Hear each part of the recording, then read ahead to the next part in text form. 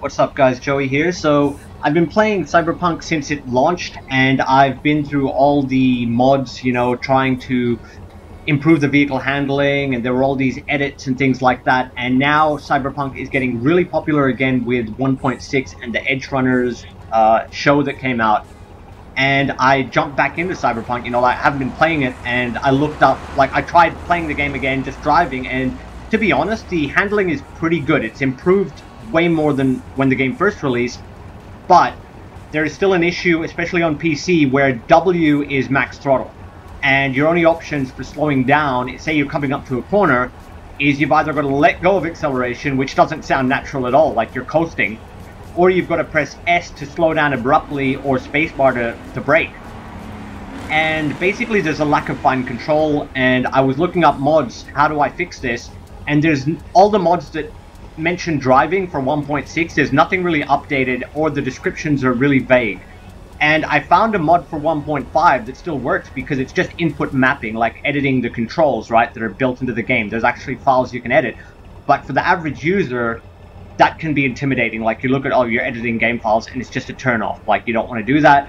And basically, I took that mod, and in the comments for that mod, there was actually someone mentioning, hey, there's a better way to do this. You can use this mod and that, like these two other mods that basically let you input custom controls. And it inputs them without editing the base game files, so you don't have to go in and edit an XML or anything. But basically, I just wanted to share how to do it and how the mod works so that you guys can look, oh, does this look good? Just skip forward in this video if you just want to see it working, if you already know how to install mods. If you don't know how to install mods, I'm just going to quickly explain how to do that. So first you're going to need a extracting program, because all the new mods, as of the latest Cyberpunk update, a lot of them broke when using Nexusmods custom mod installer, and most will have a mod manager download option, which is an automatic option. But the one that works properly, that's easy to use, at least on my end, is manual download, which just downloads the mod file, and you've just got to place it in the right location.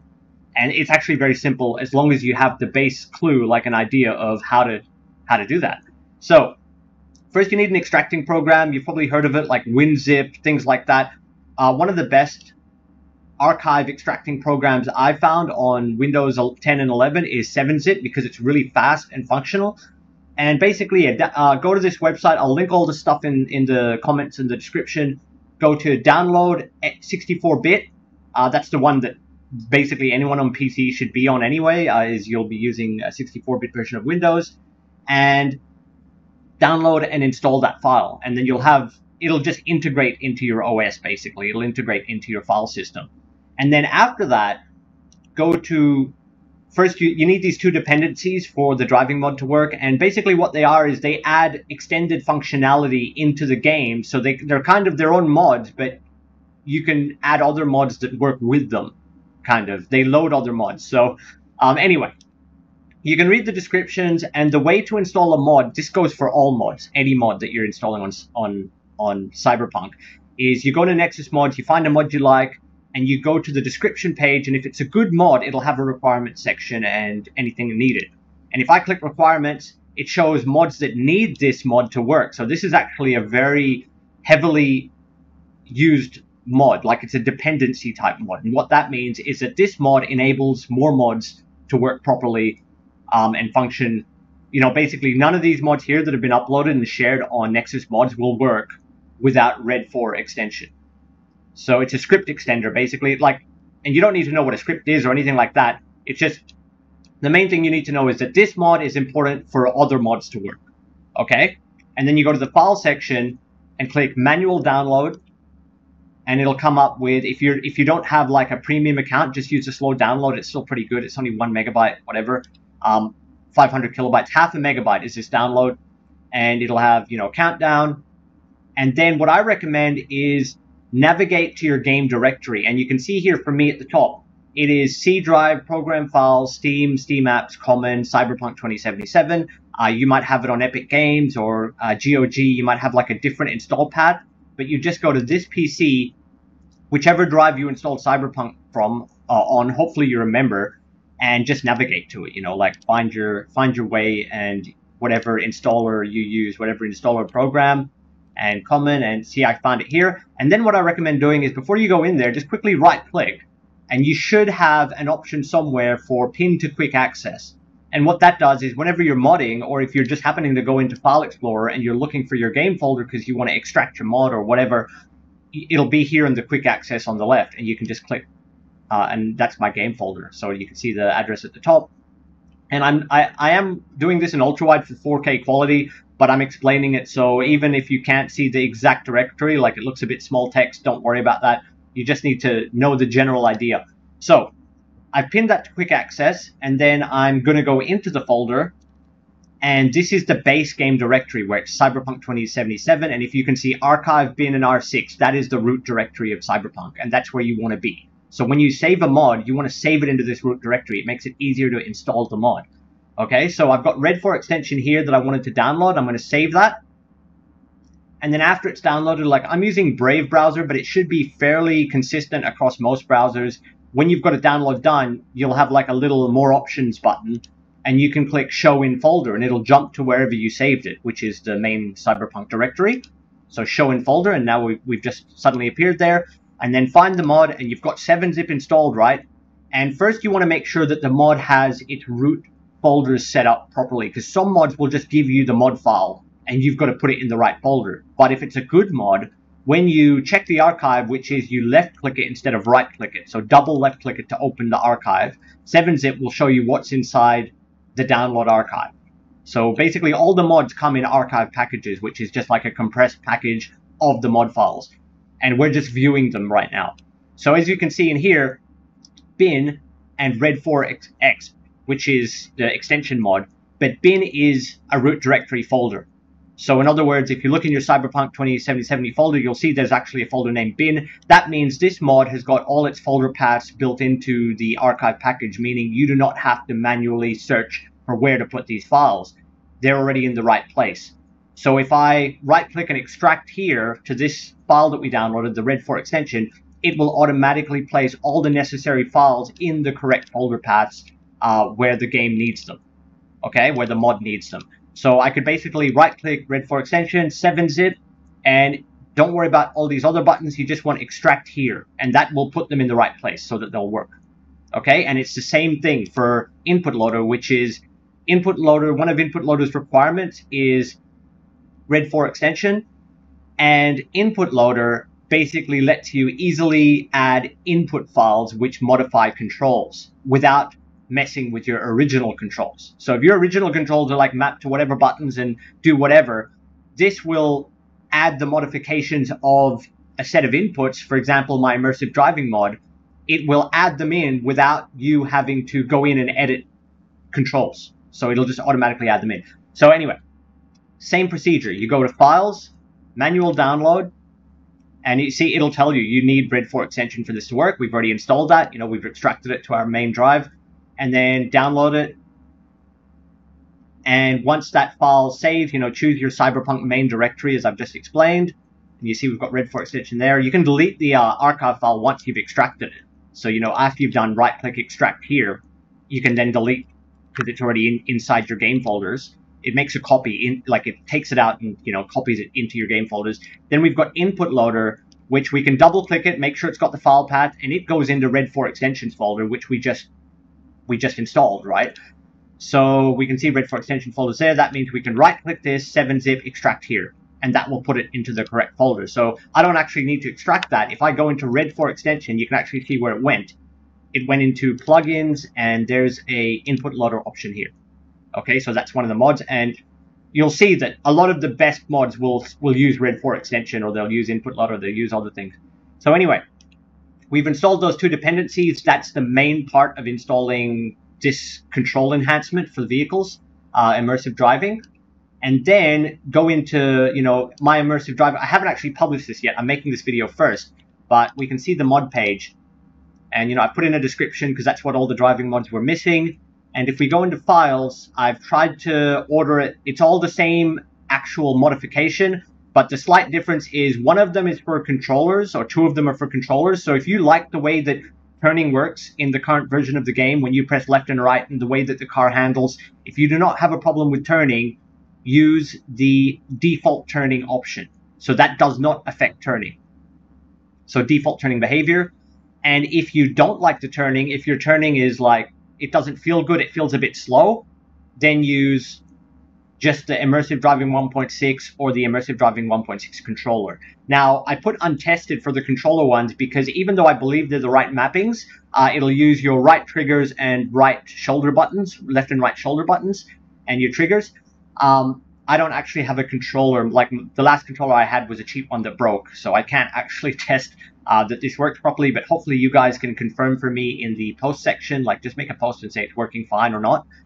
And yeah, find the relevant one that you feel is good for you. And so, for example, I want the full modification. I want better turning, and I want the acceleration, deceleration that I've put in the description. Like, if you read what the mod does, hopefully that's what drove you to this video. So, manual download. And it tells you need input loader and Red 4 extension, which I just walked you through. And then slow download, and it's literally just a tiny, tiny XML file, but it does not mess with your existing controls, meaning once you've installed this, as long as you know where it went, you can delete it and undo it straight away. You don't have to worry. It's not going to wreck your game or anything like that. So we're going to save it to the Cyberpunk root directory, Cyberpunk 2077.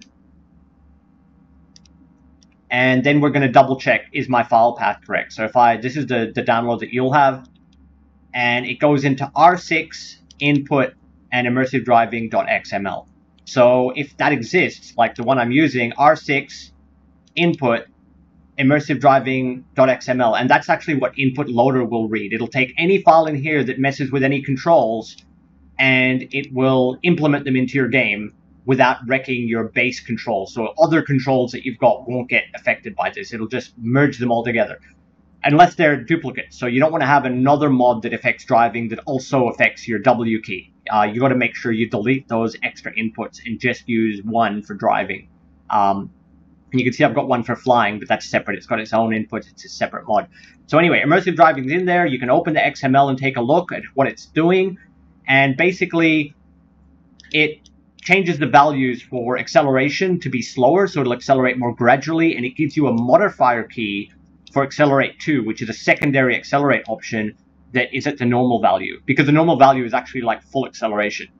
And that's where you want to have both. You want to have a way to accelerate slowly and a way to pick up speed. And then I've left the normal stopping button because everyone will, like, your muscle memory will be used to pressing S to slow down. And basically I've given you a button to gradually slow down, which is below the accelerate key. So shift is accelerate fast, left control just below it is accelerate, decelerate, basically slow down. And then we've got the turning behavior, which just modifies it slightly from 1.0 to 1.3. And that's actually what was used in the Immersive Driving 1.5 mod, but that mod hasn't been updated. You know, whoever created it hasn't felt the need to, but I wanted to do this to give visibility, because I think there are people looking for this type of mod. They just don't know that it exists. And the description does not even mention the way that it works, how it gives you downshifting, how it gives you better vehicle control. So anyway, you extract that there, and once that's installed, you can just launch your game and try driving. And if you want to change the keys, you know, I've got that all in the mod description. You can go through there, back here somewhere. Just go to the description, and I describe how to adjust your keys. And there's a website with all the key bindings where if you want to change it to a different key, just copy and paste this paste bin link, and you can literally go, okay, I want to change it to, for example, your whatever key.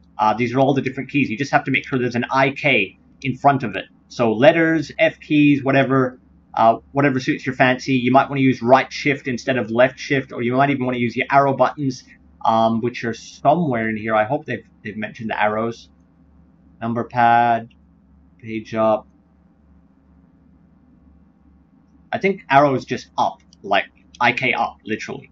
So anyway, if you wanted to modify those, you just take those IK keys and replace whatever's in here. So if you wanted to change your accelerate key or the shift modifier for picking up speed, you want it to be a different button, you'd change it to L shift to a different key from this paste bin, like any key you want. Okay? Just in case you're playing fully with keyboard, you don't even like touching your mouse when you drive, you might want to use accelerate up to go faster, for example, and you'd actually just take this up. Actually, it would already work. It's already, accelerate up is already under 2 keys, so you could. It's actually already got a little bit of dual key functionality. You've got 2 keys for different acceleration. And anyway, you can basically see what it's doing there. And if you wanted your, for example, if you wanted your deceleration, which is if you wanted to use IK down, which is using 2 hands on your keyboard, if you wanted IK down to function like left control, you just change the value of 1, because I didn't bother modifying that. Change that to 0.2, and that will give it deceleration. And then S will still be this slow down quickly. So anyway, I'm going to demonstrate that now, and hopefully you skip forward to this part of the video if you want to see what the mod actually does in action. And this is what it does. First, I have to turn my volume down because I can't hear myself. You want to be able to hear the car motor, but I've also got... Let's just mute the radio a little bit. Okay. So now, if I hold spacebar and I press W, this is... actually, not W. I'm going to use the normal acceleration, which is left shift now. Left shift is what the game does by default, and this is what the engine does. Look in the bottom left where you've got the acceleration bar, and that's what it does. That's how quickly it accelerates. You cannot control that by pressing W. There's no button that lets you modify that by default on PC. Now, if I show you what it, with the 0.2 value on W now, I'm going to press W, and this is what the motor does. See that? See how it like creeped up slower? And as soon as it gets to the peak, that's basically an upshift. If you think about cars, you know, upshifting and downshifting. So now if I drive, this is how slowly I'll take off if I use the new value. So W, this is my W now. Seems a bit slow, right? And you might think that's too slow. But if I want to, I'll just stop here. If I want to take off faster, I can press W and then add shift to it. So like this, where I'll go from a full stop, W, shift. Or alternatively, if that's a little bit too slow still, don't press W at all. If you want just the default, like you're having a race, just press shift. Max throttle, right? So as you can see, you can kind of use your own preference. You just have to get used to the buttons. But if I want to take off slowly, I can press W. If I want to start picking up speed a bit quicker, kind of like adding acceleration, I can hold shift along with W. And then if I just want to take off from a full stop as quickly as possible, I'll just press shift. So you can see how quickly, you can just hear the motor. You can actually hear the difference that these controls are making. And another nice thing is that this is what happens when I try to go slowly with the default controls. So by default controls, I mean I'm just using the button that the defaults would have done. If I try to slow this down, so you can see I'm going at max speed, I want to slow down, right? My only options are to hold S, and then I can't, like, I'll just suddenly slow down and stop, right? There's no actual motor noise, as in a real car. When you slow down, you gear down, right? There's no gearing down by default. So by default, it's this, and then if I want to slow down fast, I can also press spacebar, that'll brake. But that's not deceleration, right? Now, what we can do is once we've, and you can also see the car control, I'm using W here, so see how I was able to slowly turn around from a stop? If I was trying to do that on the default controls, it would look more like this. I'm trying to turn around, right? That's the best, like, you could tap it, but you can't slowly turn around. It's like max throttle turning all the time. So I'm trying to like tap it a bit, and I have, you know, like, it's just so hard.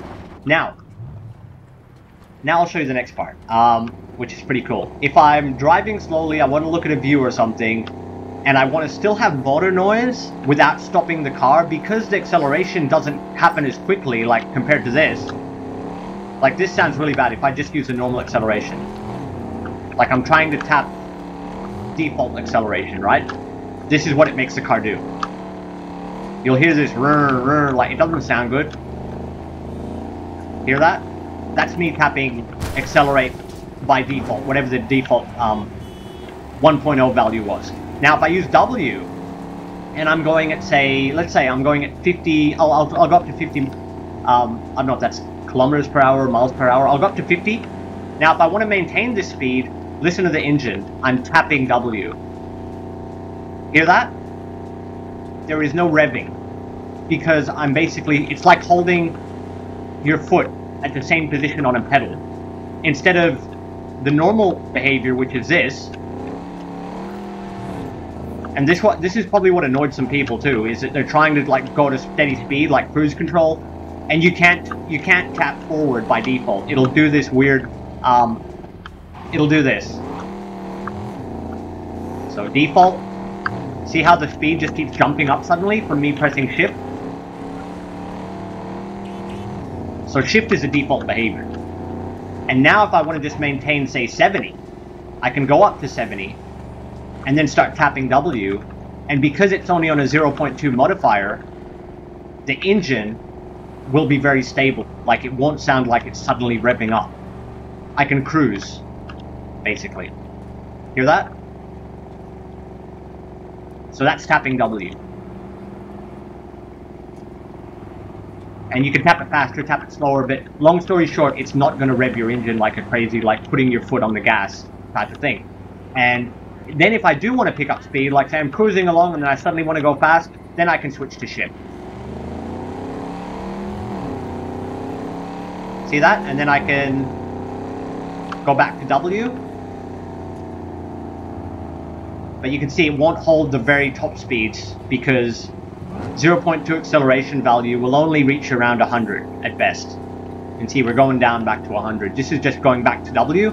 But now here's the coolest part of this mod, or this controller behavior when you've modified the values, is, so my S key, if I want to suddenly stop, my S key is still the same, right? I've got no downshifting by pressing S, which is reverse, basically. But with a 0.2 modifier on control for reversing, watch what happens now. When I go full speed, bloody guy, now I want to slow down naturally. Say that I'm going to stop up there at the sign, like, not this sign, but the next sign, right? I want to stop there. Now, instead of having to press spacebar or S, I can hold control, and the car will do this. Hear that? That is proper downshifting. And the huge difference this makes to driving is you can judge your distances better when the car engine makes the right noise. And it's kind of, it's weird that this functionality is built into the game when you use lower deceleration values, but there's no way to access it by default. So now I'm going to go fast, and then I'm going to go slow down. Hear that? It's doing it by itself just from holding control. So you've got to let go of accelerate, but it'll decelerate naturally. It is so good.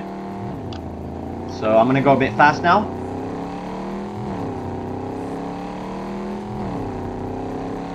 And you just got to practice. Like, obviously play around, play with the shift, play with the control.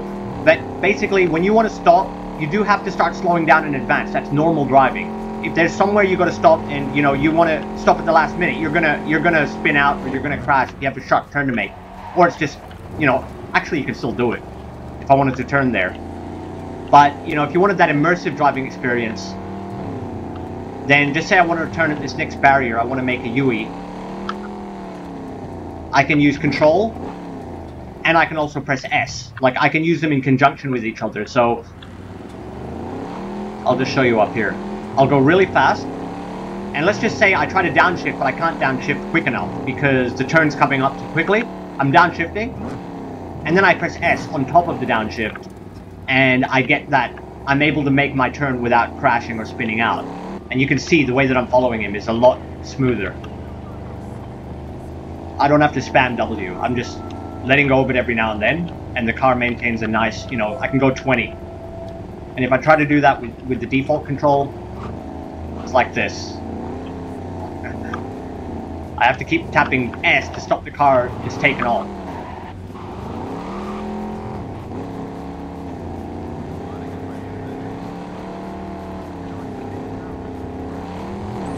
And that turns everyone into like an aggressive driver if you cannot control the speed.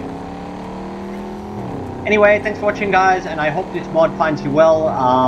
If you do find the turning is a bit too sharp, then just lower the value or go back to 1.0 or download the other modification file that does not affect the turning, and it'll just like extract it the same way, extract it into the main directory, and it will just write over the one that you first downloaded. It'll just copy over it. And just make sure your game's closed when you do so. Like, don't have your game running.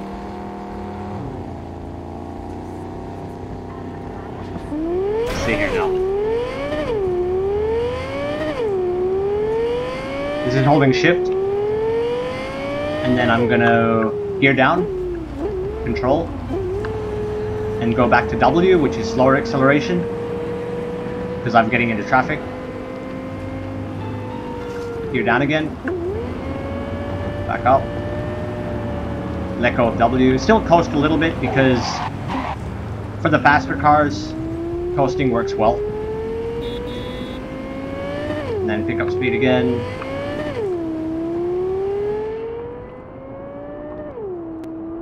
Let's just try this. Yeah, that's nice. When you use control combined with S, you can hear the downshifting really quick, and that happens in real life when you're suddenly trying to stop really fast and you're going at high speed in a manual. Even though we don't have full-on manual gear stick controls, the fast downshifting is what people will do when they're suddenly coming up and they've got to slow down real quick. You can downshift from like a high gear to a low gear, but just adding that noise in is nice.